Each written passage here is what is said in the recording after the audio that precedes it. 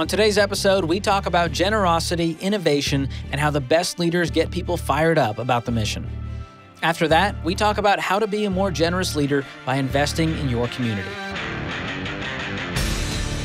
From the Ramsey Network, I'm George Kamel, and this is the EntreLeadership Podcast, where we help business leaders like you grow themselves, their teams, and their profits.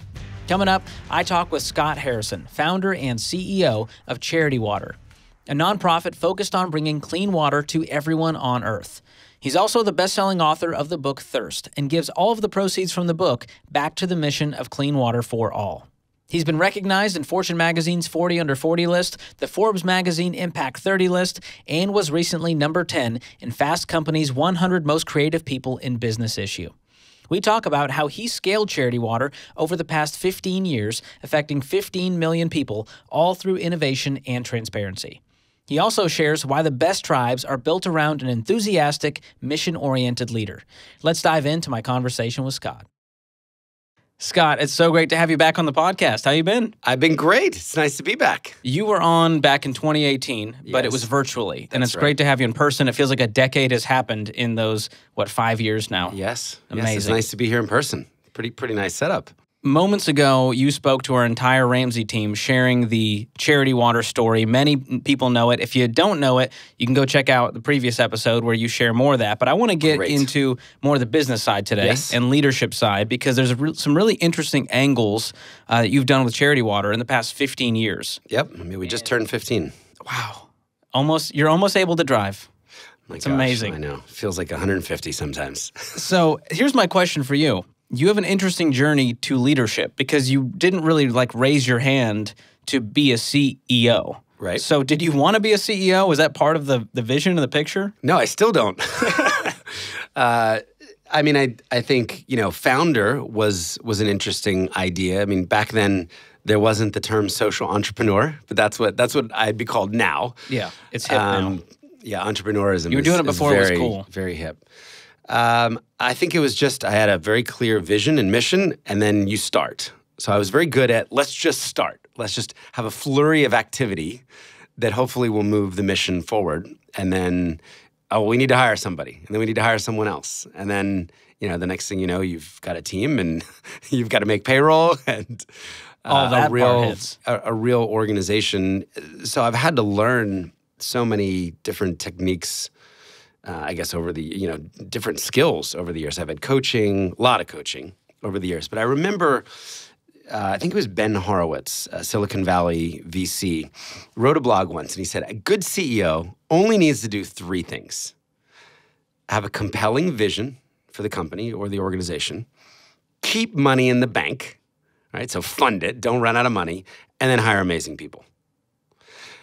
So I don't know. I think that simplified it for you. That simplified it for me. And I'm like, okay, well, I think I can hire smarter people than me. And I get that concept. Okay, funding, I get that concept. I just need to make sure we've got runway and we never run out of cash. And the compelling vision was actually really easy. A world where every human being has clean water to drink. Right? We're on a mission. I mean, not very creative with the name Charity Water, but we're a charity that helps people get water. And I thought that mission would really get a lot of people excited. Yeah. Everybody could agree on humans having clean drinking water. Yeah, it's a bipartisan issue. So here we are 15 years later. Yeah, that's incredible. Yeah, you've built an amazing company with an amazing mission and affected a lot of people. How many people now have been affected by clean water projects? We just crossed 15 million people in our 15th year. Wow. So we did that in December, actually. So we've raised about $700 million. Last year was our first $100 million donation year, which was exciting. That was so last year was a year of milestones. 15-year, 15 million people. I got to say, $100 million a year is a fraction of what we should be raising, a fraction of the capital that we should be deploying at this problem, at this global problem. So I feel like we're in the second inning. I mean, this is definitely the best is yet to become. It's taken us 15 years to build the machine, to build a transparent and effective, efficient organization. Now I think is time for the real growth. Yeah. Well, most leaders and business owners would go, $100 million a year, I'd kill for. That's amazing. But when it comes to your mission, I mean, you've affected 15 million people out of the 771 million out there. Right, who so that's need clean water. 1/50th. So in that perspective, you feel like, I got a long way to go. If you're talking about TAM or market share, right? Yeah. How do you balance that where you go, we've accomplished so much and yet we're barely scratching the surface? Does that get you excited or is it ever defeating? It gets me excited. I mean, I think more about run rate and progress.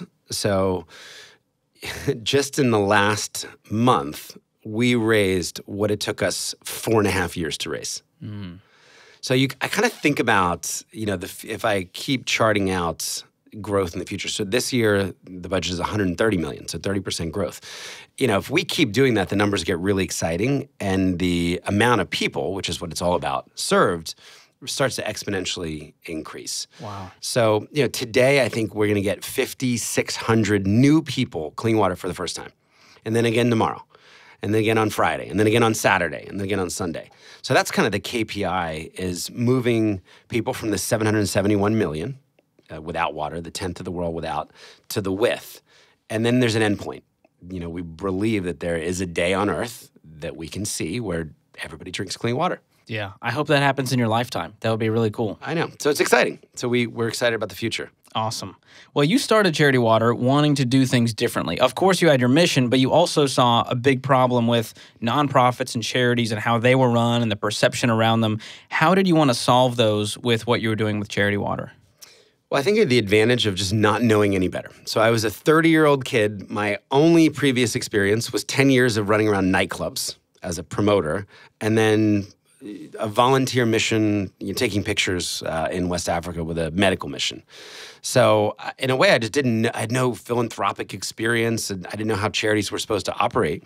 I was just talking to everyday people, and I realized that everyday people, my friends in New York City, just didn't trust charities. They weren't giving. They all had the kind of horror story of mismanaged funds that they could pull out of their back pocket and say, see, these crooks, this is why I don't give money to organizations like that. So as I dove a little deeper, I guess this was kind of, informal market research, I realized it was all about, where does the money go? How much of the money will actually go to the cause? And there was one billionaire who had solved the biggest problem I was hearing, and he had set up a foundation. He said, I will pay all of the overhead myself, so that 100% of whenever gives, this was for New York City public education, or for education in marginalized communities in New York, 100% of whatever is given will go straight to the cause. So of course I wrote him, he's a very famous hedge fund manager, I wrote him a letter, he never got back to me, but I said, he's taken the number one problem and he's just neutered it. So we did that. We said, we'll promise that 100% of all donations will go directly to the field, and in a separately audited bank account, I am going to raise all that nasty overhead, staff salary, Epson copy toner. That isn't exciting to give to. But I believe that entrepreneurs and business leaders would want to build the business. They would want to build the organization. They would want to pay the talented staff if given that value proposition.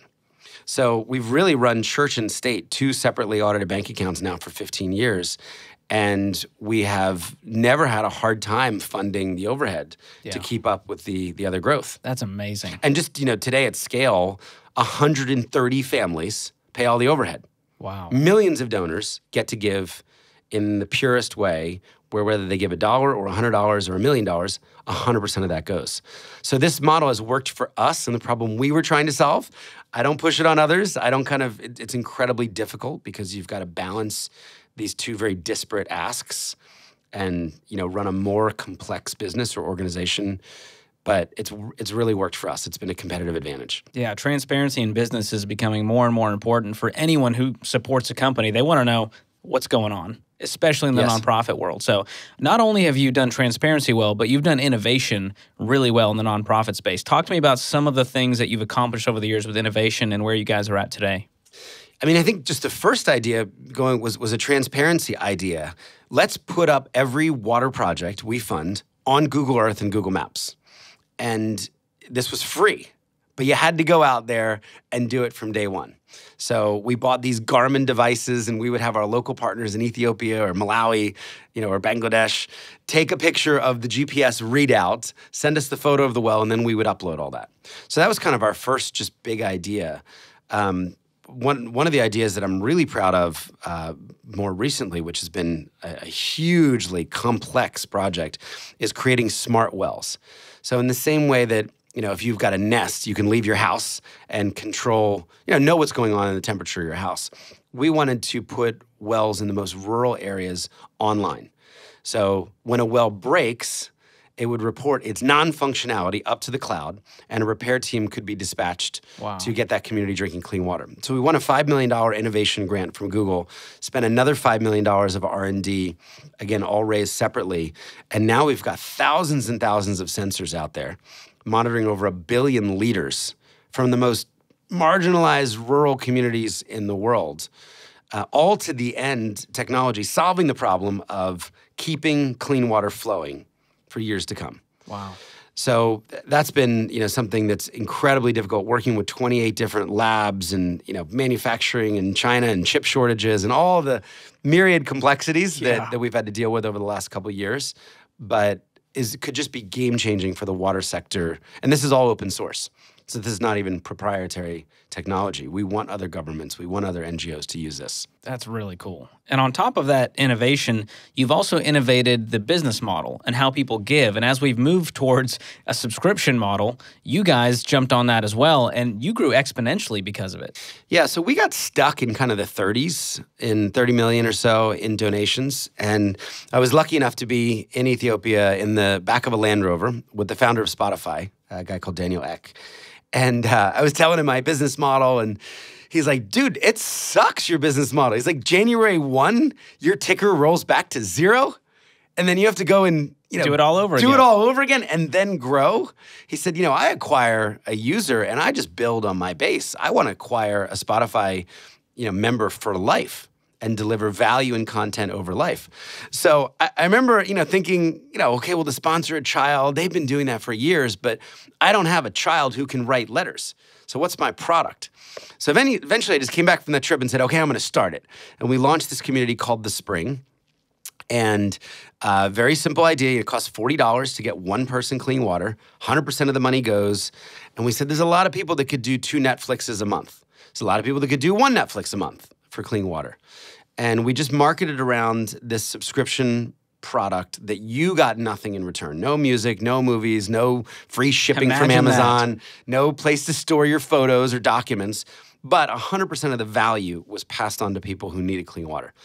That took us from, the 30s to $100 million a year organization. So it's really, so much of the growth has been powered by $30, $40 a month givers, but who are giving constantly and loyally, and that base that we can grow upon. So that's now, we have Spring members in 149 countries now. Wow. It's turned into a global program. And as I get excited about that, like Netflix has like 200 million people paying every month, right? We're getting close to 100,000. So the opportunity is so big. Surely there are 1 million people who can care about clean water every single month. Right? Well, that would 10x our impact. What about 10 million people? So that's where I think the growth is going to come from. Netflix and Spotify to go, hey, do you want to add $5 for clean water? My gosh, or $5. That would be amazing. It would be. We've asked. No luck yet. I think it hurts the conversion funnel. Sure. Well, my wife and I are a part of the Spring, and it's an honor to support such an amazing mission. And one thing you've done really well is built a tribe around a problem that you're trying to solve. And a lot of the past charities that you've seen, the old school commercials, you give out of pity. There's no excitement around it. You just feel bad, and you go, all right, here's $5. Like it's a guy on the side of the road. But you've done something. Tell your friends about that. No, but you've done something where you've built a tribe around people who are excited and honored and proud, and they want to share it. How can leaders adopt that kind of model? Yeah, I think it's a transfer of enthusiasm. So we are deeply, passionately enthusiastic about our work providing humans clean drinking water in a transparent, effective, measurable, provable way.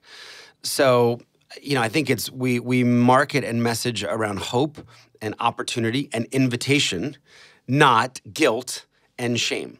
It's not give because you have to, or I saw your car and it's nice, or your house, I saw where you went on vacation. The great brands in the world, no one does this. That would be as if Nike told America they were fat and lazy, and asked them to go buy running shoes. Nike actually does the opposite. They tell people that, we believe there's greatness inside you. They tell stories of people overcoming adversity, right? Nike believes if you are blind, you're going to climb Mount Everest. And then people kind of rise to that occasion because they are inspired by the stories there. So we've really just taken more of a Nike or Apple or Virgin approach to storytelling and creativity. And if you just look at fundraising, the first 3 letters are fun. It is Put fun. the fun back in fundraising. Right? It's fun to give of your time and your money and your talent in the service of others. So we spend a lot of time just thinking about how to close the loop, how to show people that their money is making a difference, how to show the people who are being helped by these donations. So we put a lot of money into the infrastructure there of that kind of donor feedback loop where people don't feel like the money's just going into a void. You just give and forget. You give and forget. And that's the old charitable subscription model, by the way, is like, let's get George to sign up He'll feel and like then a better hope person. he forgets. So we're trying to win the donation every single month. So that's how we think about it, is let's remind you that you are giving. We're taking more money out of your bank account. And, instead of saying, what's Charity Water done for me lately? What's Charity Water done for me right now? Well, here's the impact report, or here's a new story of the impact this community is making. That's amazing. Well, so many people have been inspired by your story, Charity Water's organization, and the work you guys are doing. And I've heard you have thoughts about the phrase, give back. Yeah. What are your thoughts on that? Well, I just don't like that because it implies that you've taken, right? We have pillaged and plundered to such extent. Let's throw some scraps Restitution, back. yeah. Right? Let's throw some scraps back. It's like if I, snatch this from you, you might say, give it back, right? Give back. I just think giving should be framed in the positive. Our family has a culture of giving and generosity. We look for ways to give our time, to give our resources. Our company, our small business, here's our giving strategy. Here's our giving ethos, not our, giving the scraps back because we've taken too much. Yeah. So I think it's just more inspirational when you drop the back and just talk about giving, and it becomes more infectious. And then you look for new and interesting ways to give more. The more you give, the more you give. It's like a muscle. I like that. The more you give, the more you give. The more you want to be of service, the more you want to be generous. That's incredible. And one of our ethos is the same. I mean, Dave Ramsey, live and give like no one else, outrageous generosity. This is a pillar of Ramsey, and it's a pillar of, I think, great organizations and great leadership. So here's what I want to end on. Whether or not you're in the nonprofit space, a lot of leaders listening, they may not be in that space, but I think all leaders should be focused on service and generosity and some type of redemptive, restorative work and solving problems. And that help all of the people. workers are demanding this, in an increasing way. Yeah. Especially as you go out and you hire young people for your companies or your causes, they insist that there is a greater purpose, that your company or your small business is engaged in, ending some of the suffering in your local community or the global community. Yeah, nobody wants to feel like a cog in the wheel who's just punching in, punching out for a paycheck. And that it's done with integrity, right? That it's not just, let's do some CSR just to, shut everybody up. Yeah. They want to know that there's a real integrity of intent. So how can those leaders who may or may not be in the nonprofit space, who are inspired by your story, but they're not sure how they can make that kind of impact? Maybe it's not a global impact like you're doing, but maybe it's even their community. How would you encourage them? Yeah, I think start with a cause that you're passionate about, that you think maybe your team members would be passionate about. It was water for me because I saw people drinking dirty water. And I was like, not on my watch.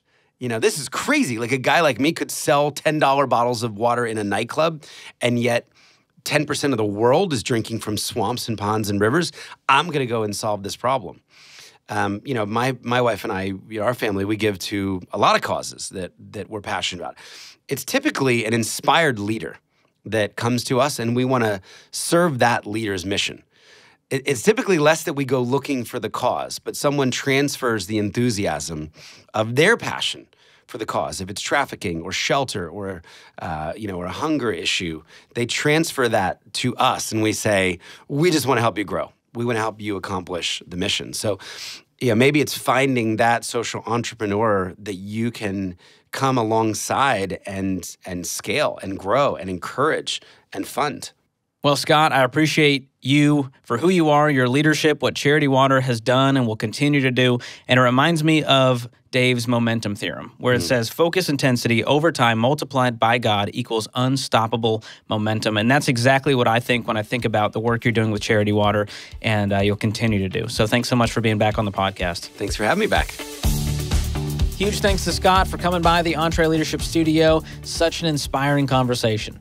If you want to grab a copy of his book, Thirst, or learn more about Charity Water and give, we've got links for you in the show notes. So as leaders, we need to be generous, service-oriented problem solvers. And while you're probably inspired by Scott's story, it may feel out of reach to make a global impact through your leadership. So what does this look like for you and me as we lead in our local communities? How can we still have incredible impact right here in our zip codes? To talk about that, I'm sitting down with Jim King. He's the Executive Vice President of Ramsey Education, and we're going to talk about the relationship between leadership and generosity and simple ways that you can invest in your community. Here's our conversation. Jim, thanks so much for being on the podcast. Yeah, I'm excited. Thanks for having me. So I was just talking with Scott Harrison, and I want to get your take on this. What, in your mind, is the relationship between leadership and generosity? Man, that's a great question. And Scott Harrison's doing phenomenal things with his charity. The biggest thing I've seen with the relationship to leadership is it really enhances their leadership skills. As a leader, the more generous you are, the more compassionate, the more empathy you're going to have towards your teams that you're leading, that you're working with. And so it's just it's a great way to not only give back to your team members, but to grow as a leader yourself. Yeah, and everyone wants to work alongside a compassionate, generous leader. Absolutely. Right? Absolutely. And that it's a character trait at the end of the day, to be a generous person. Yes. And there's actions associated with that. So I want to talk about what you guys are doing over at Ramsey Education as you lead that team that is impacting communities around the nation. Yeah. Obviously, Scott Harrison, Charity Water, global impact, but you're zooming in into local communities all over the country, small towns, big cities. What are some of the ways that you guys do that? Man, we do it a lot of different ways, but the biggest way is we provide a curriculum to schools. And so in that curriculum, we weave generosity and giving all throughout the curriculum. It's really one of the pillars, one of the foundational principles that we teach. And so when a student's going through the curriculum, every chapter's got some component on giving and being generous. And so that they're learning that behavior that, hey, when I make money, when I'm out of high school and I'm starting to make some real dollars, I've got to make giving a part of my daily routine, my weekly routine, and my budgets. And so it just really helps. They learn that at a young age because then they can start applying it when they become an adult. Oh, yeah. And we were talking before we got started about EntreLeadership clients and event attendees. They're always going, man, I wish my team members went through this kind of curriculum so they had a handle on money before I got a hand on them. And now they're going, hey, dude, I don't know how to handle my money. Yeah. And now I'm demanding raises and it's just not enough money. Right. And they're stressed out about it. And exactly. But when they handle their money well, they come to work for you as a team member. Well, now they can focus on what you've hired them to do. They can focus on work because that money stress is not a big part of what they're carrying. So yeah. And at the end of the day, if they can handle their money well and they can do what God's created them to do, that'd be the end of the world. That's fantastic. Man, yeah, that's a really cool mission you guys are on, and it's working. 48% of the schools nationwide use our curriculum, which is incredible and amazing. But clearly, the work is not done yet. That means there's 52% out there who are who don't have this curriculum. They may not have any kind of personal finance teaching in schools.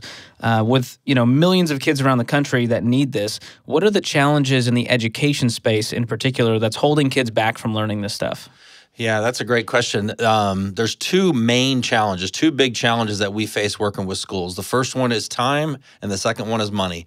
The time comes into play is because you have a fixed amount of time in a school day. You are in a school from 8 a.m. to 3 p.m., whatever the time frame is. And if you want to put a course or a class into that channel, something else has to be removed. They're not going to add an hour to the school day to teach personal finance or to teach anything else. And so it's always a challenge to get time allocated in the school day to teach the topic. The second thing that comes into play is funding, money. Schools traditionally don't have a lot of money, and so they tend to be broke or have very low budgets. And so when they want to teach a personal finance course, if they get it approved and it's now in the channel to be taught, that's great. Well, now they have to go pick out a curriculum. And so when the budgets are tight as they are, funding is always an issue that we're dealing with, which is why we work with a lot of companies around the country to help us fund the curriculum for schools. Yeah, it's a really cool business model you guys have developed. And, being a business leader here at Ramsey, and you're kind of beholden to the schools out there and what they're able to do. And so a really cool thing you've done is partner with local businesses and private donors who just say, you know what, I want to help my community get this curriculum because I think that's going to make my community better. Yes. That's really cool. Yeah, very much so. And the companies really like to do that because even in today's day and age, customers are looking at companies. Their brand loyalty comes from what are these people doing in their communities? What are these companies giving back? How are they giving back? How are they impacting their communities? And that's one thing as a customer we look for. And so being able to tie those together and give companies the opportunity has been great. And I had the pleasure of hosting our newest high school curriculum, and I had a blast doing it. And what makes it all worth it to me, because we put a lot of time and effort into this project and into the scripts and videos to make them engaging for the teens watching. But I love seeing the impact. I love getting messages saying, hey, you make learning about money fun. And I love watching the personal finance curriculum. Do you have a particular story that impacted you that kind of keeps you going or reminds you what the mission's all about? Yeah, we have so many stories. It's been fantastic because we work with hundreds of companies around the country. But one in particular is a guy named Bob Hull from Hull Roofing out of Indiana, and he sponsored a few schools for us. And one day he was having a team meeting back at his office, and they ran out of plastic cups, just something simple. So he's like, I'm going to jump in the company truck, and drive down to the convenience store and get some more cups. So he goes in the convenience store, he grabs the cups, goes up to the cash register to pay, and the person working there was 18, 19 years old, and he said, hey, I got the cups. I'll take care of them. And Bob was like, no, we can pay for the cups. And he goes, no, you don't understand. I saw the truck you pulled in. I saw the name on the side of the truck. And you guys sponsored the curriculum in our local high school. And it radically changed my life. Wow. And it was such an impactful moment. And so I got the cups. It's not a big deal. And so Bob left the store and he was just blown away. He couldn't believe the impact that his curriculum was having. And he saw firsthand this one student, how this student has said his life has changed just from going through that course. And so that was pretty awesome. So hearing stories like that from all over the country, it just really fuels our fire and gets us excited to find even more people to be on the journey with us. Yeah, and it's so cool when you're supporting something in your local community because this is the place that you live. You go to this grocery store. Absolutely. Your kid goes to the school. And so there's some really cool impact that you get to see firsthand, by sponsoring the curriculum. So I love what your team's doing there. Yeah. So Jim, we know that leadership, generosity, service, it's all intertwined together. So how would you encourage the leaders out there who are inspired by this episode, this conversation? They want to do more. They want to be givers. They want their team to get involved. How would you encourage them to do that in their community? Yeah, that's a great question. I would really say to somebody, look for what's important in your community. You're a local company, most likely. You're serving the members of your community. So find out what it is that your community needs. Sometimes it could be homelessness that you deal with. It could be food banks that you need to deal with. It could be disaster relief of something that just happened. Whatever it is that's passionate to you and or to your company or your teammates, find out what that is and just dial it in and go after it that way. Yeah.